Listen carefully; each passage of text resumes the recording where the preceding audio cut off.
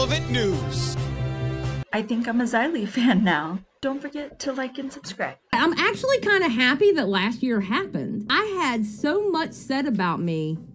There's really not much more that can be said about me. It's like calling me old. You can say I sound like I'm missing teeth. You can say that I sound like I smoke 3 packs a day. You can say all that. There's nothing you can say that bothers me anymore. So what it is, okay, we have the commentary community. I'm in the commentary community. They are literally the anti-commentary community. And you got these antis who are desperate for fucking attention. People should be ignoring them and not giving them the time of day. He needs to block them and ignore them and act like they don't exist. Fucking with me and people ain't gonna get you shit. How would it make sense for me to go over that Milltown's Best video just because he said my name in it?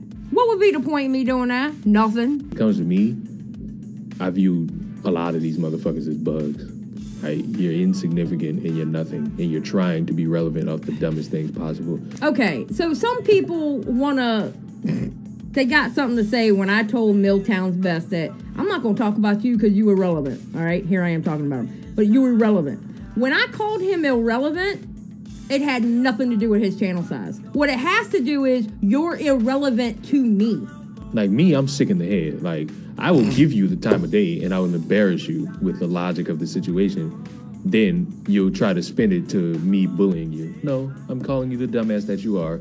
And then once I lose my hard dick from this interaction, I'm gonna stop caring.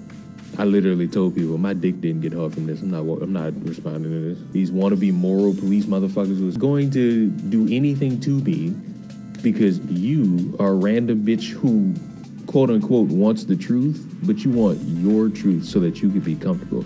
And I can't give you that. All I can give you is my penis out and tell you to suck it. Bruh. Mama Creepy said, because I'm only in this community after Milltown's Best. I mean, that's great, Mama Creepy. If you enjoy Milltown's Best content, I mean, good for you. I'm not one to tell anybody who to watch. Y'all are grown-ass adults. You should be able to go watch whoever the hell you want to watch. I'm not going to gatekeep anybody. I just appreciate you come and watch me. Well, I feel the same way about Milltown's Best. Now, palate cleanser.